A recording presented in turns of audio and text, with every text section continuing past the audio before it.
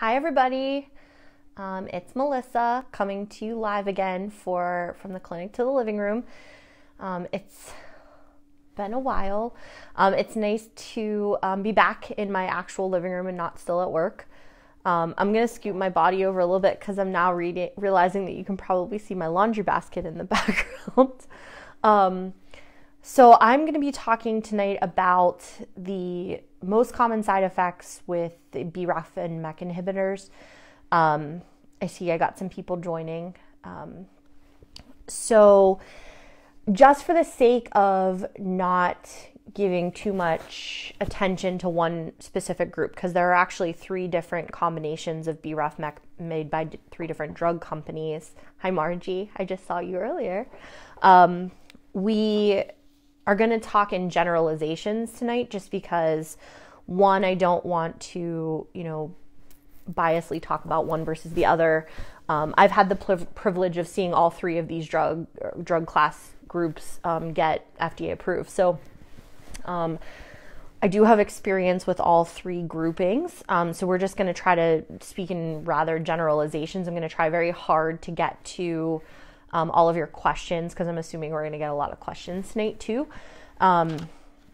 So right when we start, about 50% of all skin melanomas harbor the BRAF mutation, and the BRAF V600E mutation specifically. So these drugs are getting a lot of use, both in an adjuvant setting as well as in a metastatic setting.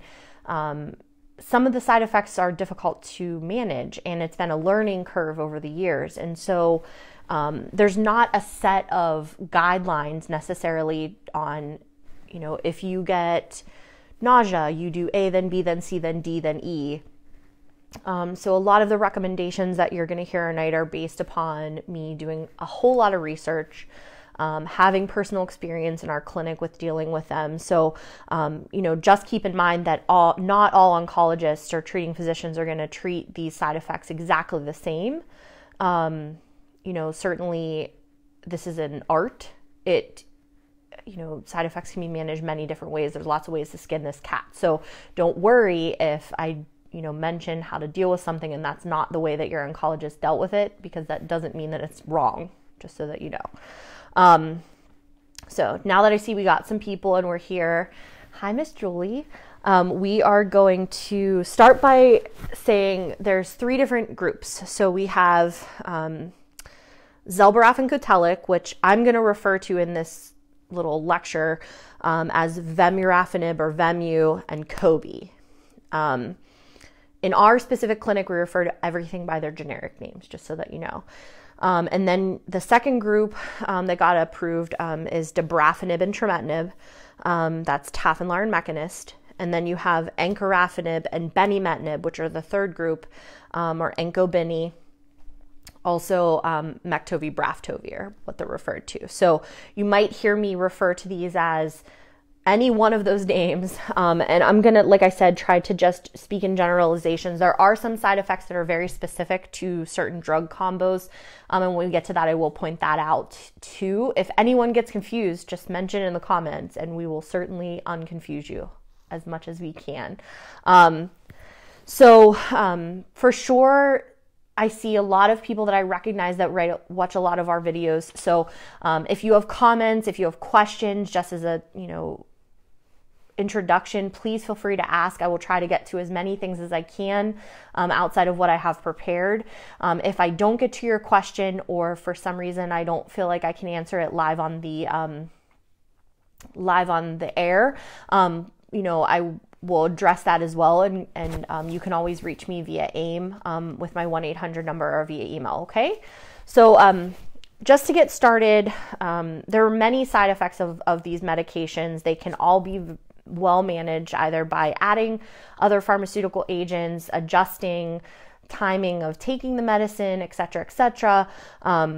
Also, sometimes dose reductions are necessary. So even though you may have some side effects from these medications, there's certainly many things that they can do or we can do to make sure that we can tolerate these for a year. So just to kind of start out, one of the most common side effects that are seen with the BRAF and MEK inhibitor combination are rashes or the dermatologic adverse events. This can take the form of rashes, it can be dry skin, it can be increased keratin formation like calluses. We see that quite a bit.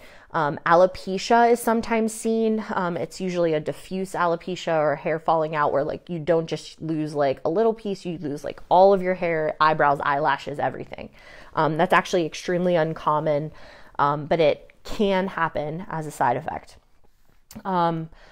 There also is some level of photosensitivity seen with the BRAF and MEK inhibitors, and what that means is that when you take these meds, they make you more sensitive to sun exposure, both radiation, aka, cyber knife, gamma knife, external beam radiation, but also UV radiation from the sun. So you see this more with the vemurafenib and Cotelic combination, and more specifically, you see this more with vemurafenib by itself as a single agent.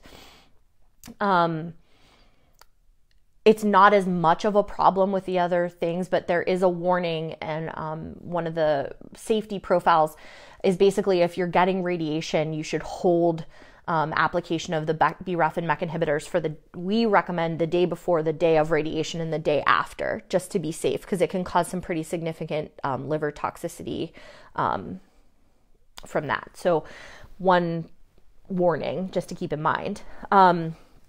As far as the rashes are concerned, they can take on a couple different forms, and actually you see more of a maculopapular, and what that really means is that it can be raised or flat rash that can sometimes be extremely itchy or look even like a hive. We oftentimes see those types of rashes from the BRAF inhibitors, as opposed to the MEK inhibitors cause more of an acne form rash, or a rash that has, pustule formation.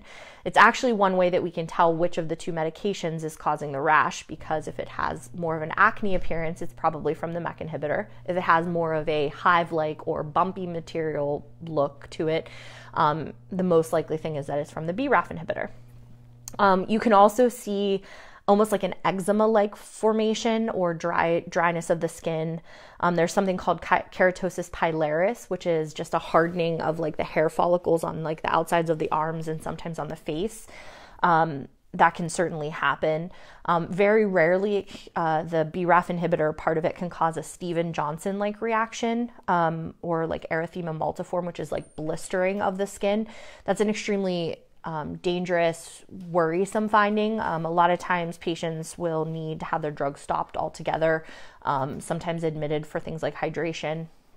So obviously any kind of blistering rash needs to be brought to the attention of your attending, treating physician right away.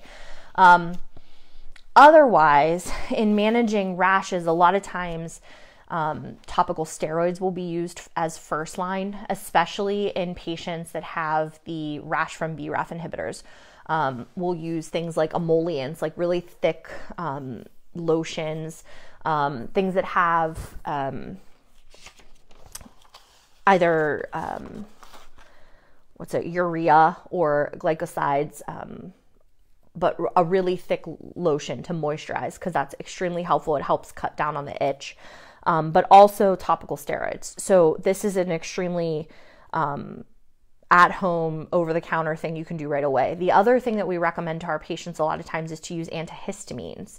That histamine response that causes inflammation, sometimes just by dampening that, if by taking a daily antihistamine or even a daily H2 blocker like Pepcid for periods where the rash is extremely bad, will be extremely helpful in preventing some of that pruritus or irritation. We then will move to topical steroids. So if antihistamines and topical lotions don't work, then we add topical steroids to try to get that inflammatory response down. Now, if you would come in with rash from the tip of your head to the bottom of your toes, most likely those things are not going to work, and your doctor may prescribe a low dose of or short course of steroids like a Medrol dose pack, and then consider reducing the dose. A lot of times the rash, especially the BRAF inhibitor part of the rash, is extremely dose dependent. So by just decreasing that dose, one dose tier on any of the medications seems to really make a huge impact in the appearance of the rash. Now, if the rash is acneiform or coming from the MEK, or thought to be coming from the MEK inhibitor, those rashes actually respond really well to topical and oral antibiotics. One of the ones that is most commonly used orally is doxycycline. Now, it can cause a lot of GI upset, so we try to split the dose up. Instead of 100 milligrams once a day, we'll try to do 50 milligrams twice a day. It's much better tolerated and actually is extremely effective for this type of rash, but also dose reduction in persistent rashes will also help. Okay, so that's the generally easy rashes. One question that I get a lot, and it's kind of looped under the dermatologic toxicities, is, you read about this can potentially cause secondary squamous cells, precancerous, things like they're called keratoacanthomas or AKs, or even melanomas. These are extremely rare. So even though you may read it in the drug information, even though you may see this in packets of information that your doctor gives you, it really accounts for less than 2%. And really most of that it would be superficial squamous cells. Those are easily taken care of. Part of follow-up for patients that are getting BRAF and MEK inhibitors is to actually do a skin exam. 1, to check for rashes, but 2, to look for these secondary squamous cells. Removing them is really the treatment. So if any of these things come up, an area that doesn't heal, an area that is bleeding on your skin, certainly point that out to your physician because they should biopsy it and remove it if it looks precancerous. But I just wanted to waylay that fear because I get that question quite a bit. Less than 1% of all patients that are treated with BRAF MEK inhibitors will develop new melanomas. So that's something that you shouldn't be worrying about. There's a more rare side effect that is dermatologic. It's called paniculitis, and it's an inflammation of like the fat layer of the skin. The way that this presents, and some of the people that are actually watching, I know you know what this is, it presents as like a red or painful lump under the skin. It can look sometimes like a subcutaneous metastasis. So it's something that if you get something like this that is a red bump and it's under your skin and it's painful, you should show your physician, but it may be paniculitis. A lot of times these appear most commonly on the extremities and the buttocks. You may or may not get a fever with this. It may or may not respond to topical steroids. That's the first thing that we would try. If the topical steroids don't work, then typically what will happen is we'll hold your dose and give you oral steroids. That typically will fix it. Also, dose reduction will fix this. So a lot of times even just adjusting the dose, just one dose tier, will take care of this quite readily. There are occasional people that will need, if it recurs even after the dose reduction, sometimes we'll need a very, very low dose of daily steroid, like 5 milligrams. And that's enough to really control those symptoms, but also not harmful to the treatment itself. So that's one thing to really point out, now that I say it out loud, is that taking steroids when you're taking BRAF and MEK inhibitors doesn't have that same blockade effect as having steroids when you're taking something like a checkpoint inhibitor, like the PD-1 inhibitors and CTLA-4. So a lot of times, folks are afraid to take steroids to treat some of these symptoms because of the fact that they've been warned not to take steroids while they're getting immunotherapy. But in this particular case, steroids don't seem to have that same type of effect on treatment. So it is okay to use, steroids when necessary to treat the symptoms. The diagnosis of paniculitis is really a pathologic diagnosis, but it again is something that if you have a lump that is painful, you should bring that to the attention of your doctor. As far as the next most common side effect that we see with BRAF and MEK inhibitors would be GI toxicities, which would include things like diarrhea, nausea, and vomiting.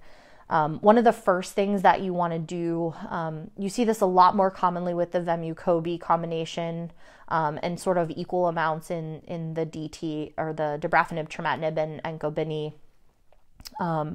But one of the first things that you want to do is rule out that there are other reasons to have nausea, vomiting, and diarrhea, like infections, elevated liver functions, tumor can sometimes create those kinds of things, especially if they're in the small bowel, or abnormalities in hormones like cortisol or adrenal insufficiency. So that's the first thing that we would want to do if you call us with nausea, vomiting, and diarrhea. A lot of times these types of side effects will occur within like the first 4 weeks, and sometimes they actually go away on their own without any kind of intervention. So we really try to support patients through this first like month to try to avoid doing an unnecessary dose reduction. So what do we do to do that? We'll recommend, we are going to talk about joint pain, Karen, don't worry. You want to really hydrate to avoid dehydration. We really want to try to use things like Imodium and Lamodal, because they're actually really effective at controlling diarrhea from these types of agents. Zofran for nausea. One thing I will say about drugs like Zofran is that they sometimes can prolong the QTC interval, which is, we'll talk about a little bit later with cardiac toxicity, but it certainly can do that. So we want to use it sparingly, but we also don't want you to be throwing up. So Zofran is something that your doctor would prescribe to you if you have quite a bit of nausea. If we kind of get you through that first 4 weeks, but you're still having a lot of these types of GI symptoms, the doctor then would need to dose reduce.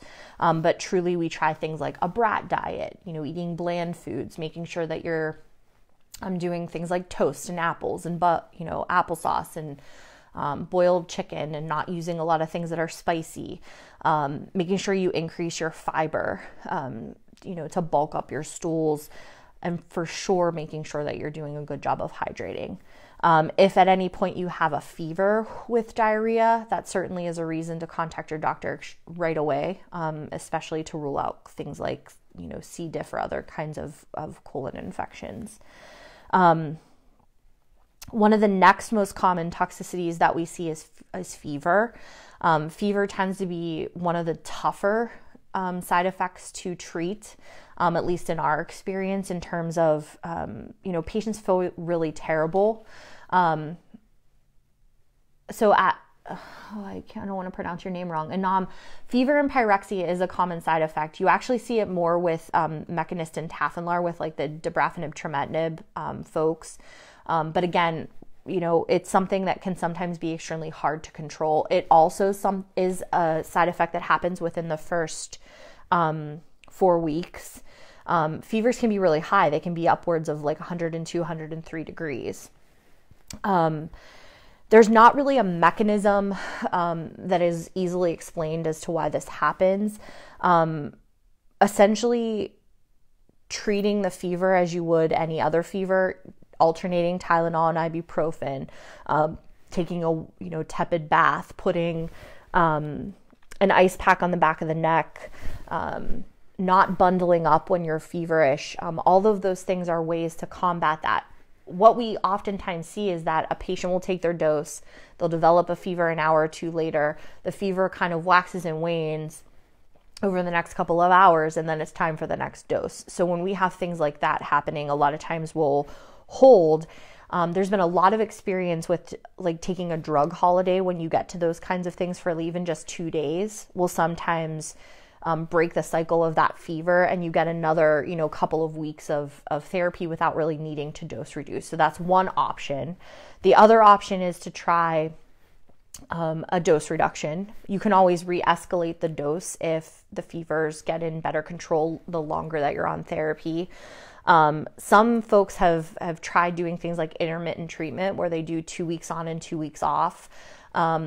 There is some data that says that that's not super great for people that have metastatic disease in terms of continuing the response, but in an adjuvant setting, that has been sometimes used in these problematic fever patients that, have a hard time regulating their temperature and the fever is just unrelenting despite dose reduction. So there's a lot of things that, and the good thing is there's a lot of things that doctors can do to try to abate especially this type of symptoms. We've had patients that, pre-medicate themselves about a half an hour, 40 minutes before they're dosing. Some people have had a lot of success with switching switching around like the time of day that they take their meds. If you're getting a fever and it's chronic, obviously fluids are super important. That goes kind of without saying. It is okay to use both ibuprofen and Tylenol, as spoken with your doctor. They've even, in really terrible cases, used low-dose steroids as well, but obviously we try to avoid that when possible. I see a lot of comments coming through about arthritis, and that's actually the next thing I'm going to talk about. Musculoskeletal side effects tend to take a little longer to happen, but they also tend to be extremely annoying, and patients complain about them all the time. Now, when we see joint pain, a lot of times at first it'll be migratory. And what I mean by that is like someone will say like, well, my hip hurts, but then the next day my knee hurts, and then the next day my ankle hurts, and sometimes my shoulder hurts. Sometimes we have people that say that they have a really hard time like writing, their hands get really uncomfortable. Nicole, you can contact me outside of the, not to get distracted, but about the fever and having persistent low grade. There's other things that they can try. So if you want to call the 1-800 number, or send me a form on the AIM website, I certainly can try to work through some of those things with you. So in terms of joint pain, a lot of times in the beginning when people start first getting joint pain, it's not going to settle in one particular place. This is when things, if the symptoms are mild, things like Aleve or other NSAIDs will extremely be helpful in terms of helping abate that, because it's not in a specific place. Or even like a low-dose steroid, like 5 to 10 milligrams of prednisone once a day can sometimes be extremely helpful and take care of those symptoms right away.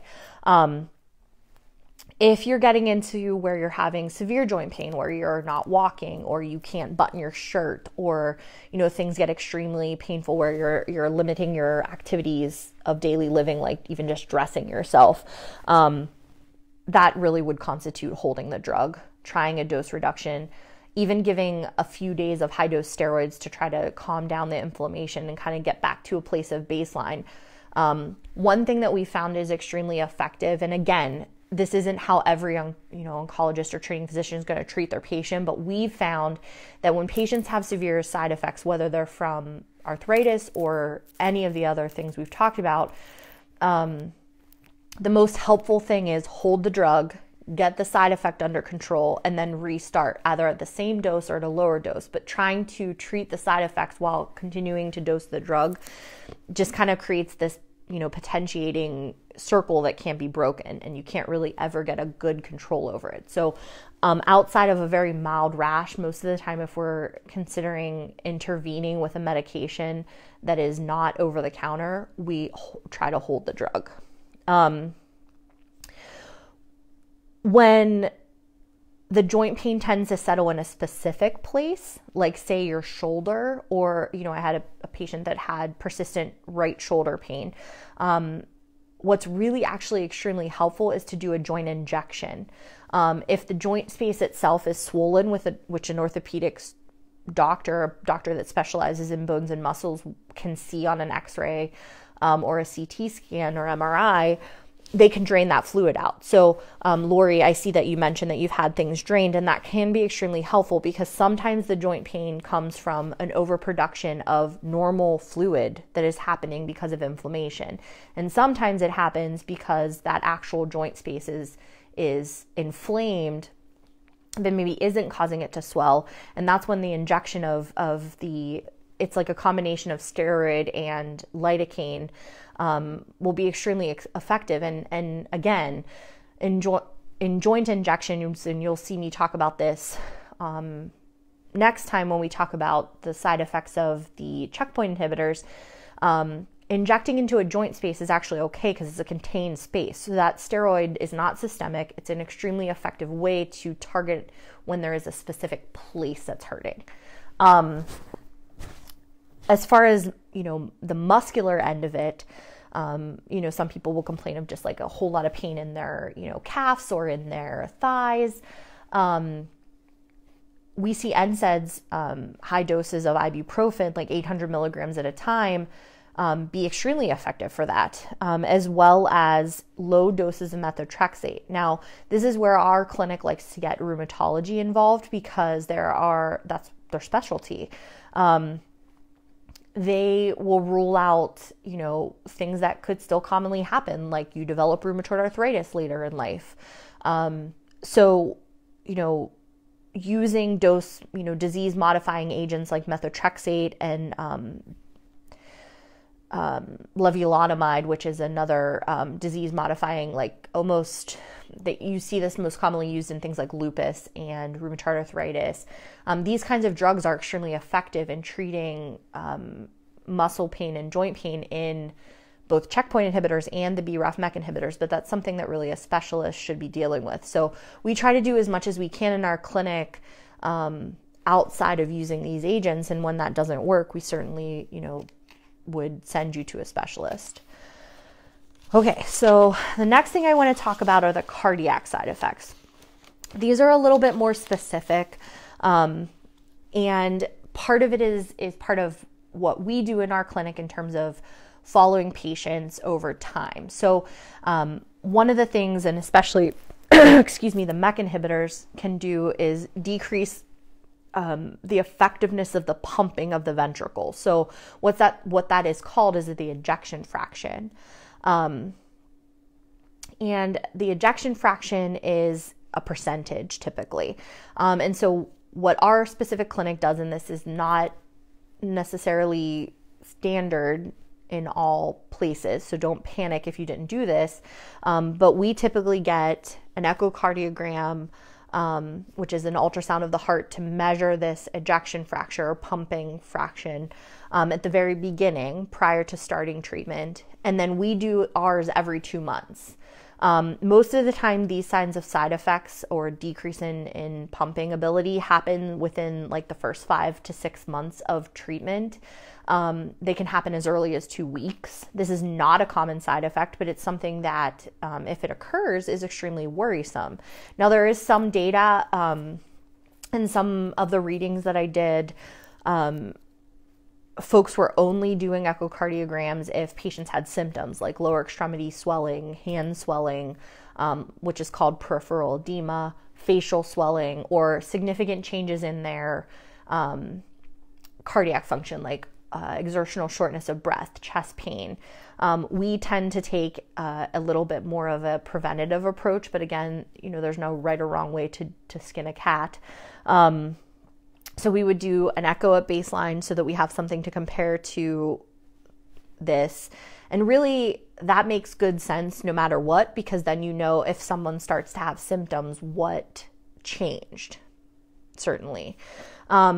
Cardiac issues can be more common with, at least with the ejection fraction on dabrafenib and trametinib.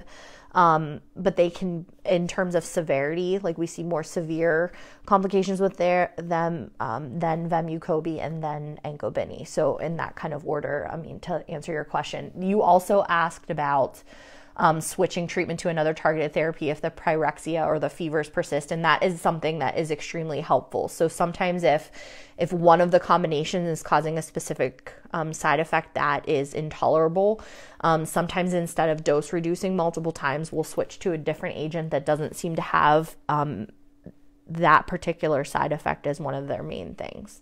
I'm trying to be extremely neutral in terms of the 3 types of BRAF MEK inhibitors, which is why I'm trying to avoid talking about that. But certainly switching agents to a different grouping is extremely helpful as a tool as well.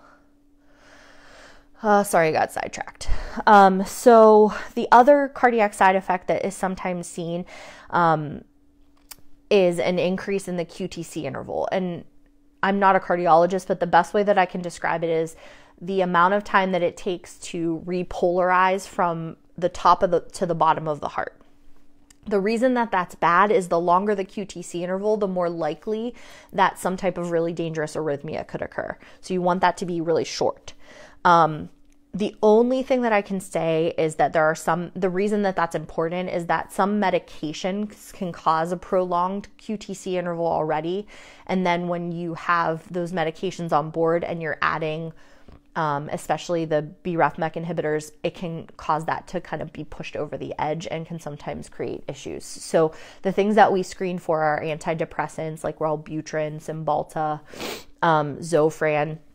and some of the anti-nausea medicines can cause that. Cipro, which most people are not taking daily Cipro, but Cipro can cause this QTC to happen as well. Karen, you should tune in a month, because I'm going to talk about Ipi and Nivo side effects next time. So if you see that your patients are on those medications, that would be an indication to do an EKG as well, just to make sure that that QTC interval isn't already prolonged. Other things can also cause that, like electrolyte abnormalities, vomiting. So that's something to keep in mind if like cardiac symptoms start to occur, like chest pain or dizziness. Those are all always things that we would check. So MEK, you say, I've been on BRAF, MEK for 12 months. Should I have had my heart checked in that time? So every clinic, and this is exactly what I'm saying, every clinic is a little bit different. So if you haven't had any side effects in terms of swelling, chest pain, dizziness, shortness of breath that's increased, some physicians aren't doing that. So it's one thing that, like, there's not an exact set of guidelines. The reason that our clinic does the things that they do is because we were part of the clinical trials, and that was something that was required. Depending on where you read things, sometimes it is a requirement, but certainly you shouldn't panic if you haven't had any cardiac testing, especially if you haven't had any side effects. One thing to note is that these cardiac abnormalities, even if you do get them, they will resolve as soon as you hold the medicine. So they're not considered to be permanent side effects. So even if you were to develop those, or if you've stopped treatment, you're not going to develop them after you stop. So I hope that helps. Terry, yes, seizure meds can also increase the QTC interval. So those are all kind of things, and that's part of what the pharmacists, help us with, to make sure that there aren't any drugs that will cause any kind of concomitant issues. One thing that I do really want to talk about as well before I'm done are the ocular side effects, and I know we're running a little bit over what I normally do, but we've had a lot of recent people that have had more and more ocular toxicities. And so there's a couple different ways that this can manifest itself. The most common one is actually what's called conjunctivitis, or uveitis, which is an inflammation of the front part of, like, either the iris of your eye, which is the colored part, the white part, which is conjunctivitis, or like the lens. And the way that sort of manifests itself is like a foreign body sensation in your eye, or an inflammation, like feeling like you need to rub your eye all the time. Sometimes it'll even be red. Sometimes it'll be tearing. A lot of times it's in both eyes. Sometimes that irritation can cause visual changes, but most often the symptoms of that are really irritative. The treatment for that is actually pretty simple. It's just prednisolone drops, which are prednisone steroid drops that you have to put in your eye every at first it's quite frequent, but then after that it's like twice a day.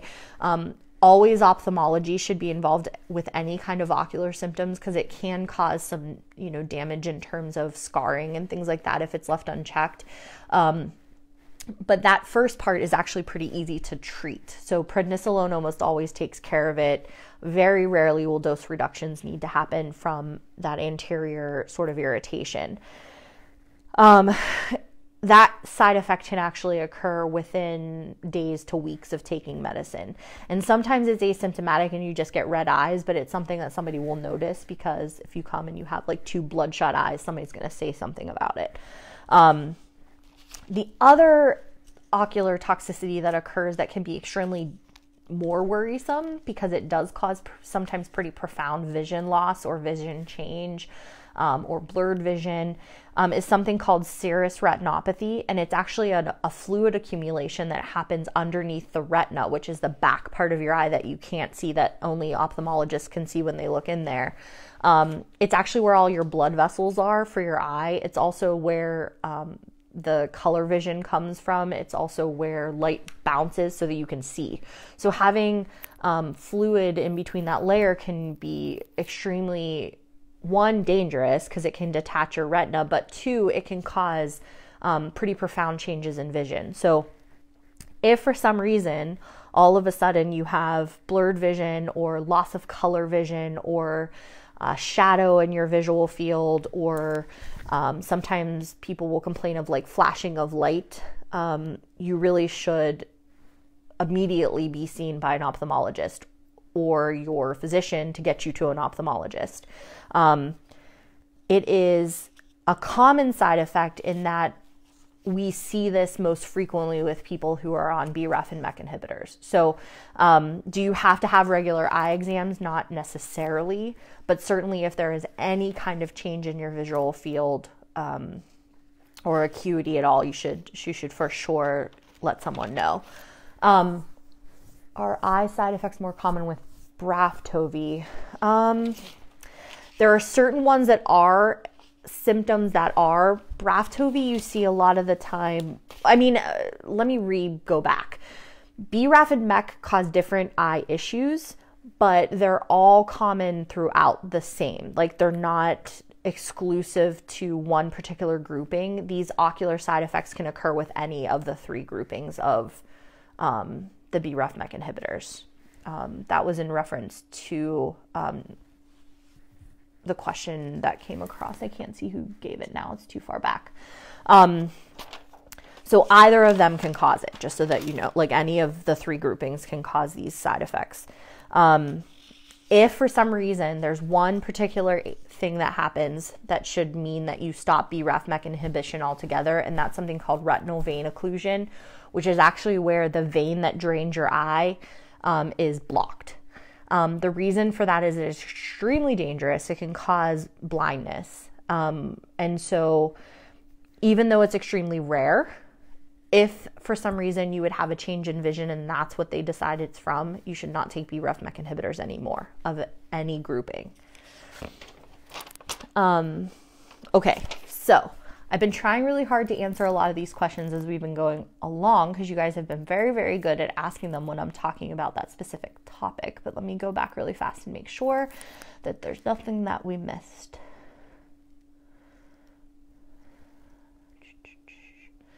Karen Sheffield, just to tell you, I did mention that I'm going to be talking about the side effects of nivolumab and IPI, but you can't dose reduce those. But we'll talk about joint pain whenever I do that lecture in a couple weeks. We talked about the cardiac issues are really with all of them. I think we got it by goodies. So if there's anything else that comes up or you have any other additional questions, I'm always available. I know that Kathleen or AIM actually posted my contact information. So you can reach me by my 1-844 number. You can reach me by going on to the webpage and filling out a form with your question. You can also actually reach me through the chat feature if for some reason you can't find out how to get a hold of me any other way. On AIM's website, there's a chat feature. You can actually type your question in there as well. But AIM at Melanoma actually reposted the link. You can just click on that. It'll take you right to me. So Karen, you should definitely reach out. Anybody else that has any questions, I'm always here to try to help. Again, these are just recommendations. Miriam, these drugs are for melanoma, for treating, melanoma. Oh, of course, every time I try to end, there's 100 more questions. Let me read this really fast. Hold on. So Mick, if you have vision where the ground is all wavy, but then it clears up in a few minutes, you should definitely tell your doctor about that, because they should have you do a quick ophthalmologic exam and just kind of make sure there's no swelling or anything in the back of your eye. That's always helpful to do, because having that wavy vision can sometimes indicate that there is a fluid accumulation. It could also be something simple like ocular migraines, or sometimes people get floaters, but those are all things that they can diagnose at an ophthalmologist. Debbie, you definitely can have hair loss. It's not super common, like it is with chemotherapy, and it happens due to keratinization or hardening of the hair follicle. Sometimes people will say their hair grows out curly, and that's just because the hair follicle kind of gets damaged with keratin or gets dry, and then the hair either falls out because it's sad or it comes out curly. No, Miriam, there's not a blood test to tell if your melanoma has spread just yet. There is some data with using BRAF as a blood test, but that's another whole lecture altogether. And Susan, is TAF-MEK something you can take indefinitely after removing tumors? So usually when TAF-LAR and Mekinist are used in an adjuvant or preventative setting, it's for a period of 1 year. That's what was studied to get FDA approval. So in a setting where you're using it to prevent your melanoma from coming back, that period is typically 1 year. If it's being used to treat metastatic disease, and that holds true for all of these agents, all drug combinations in a metastatic setting, it can actually be taken forever, indefinitely, as long as side effects are managed. Let me just see if there's any other big ones that I don't, before I sign off.